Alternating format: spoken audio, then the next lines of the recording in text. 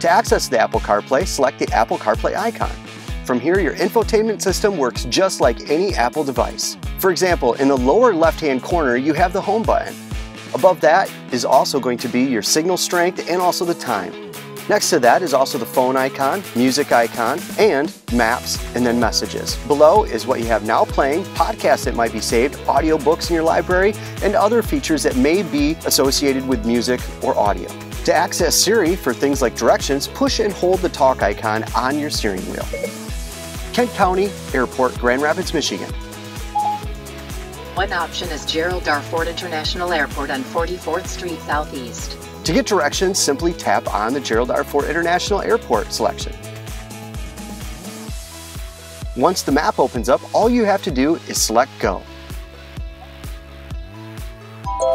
When receiving a text message in Apple CarPlay, all you have to do is select on the message. I'll meet you at the office. Be there in 10 minutes.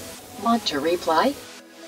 We hope that you enjoyed this video. Please like and subscribe, and feel free to share as well.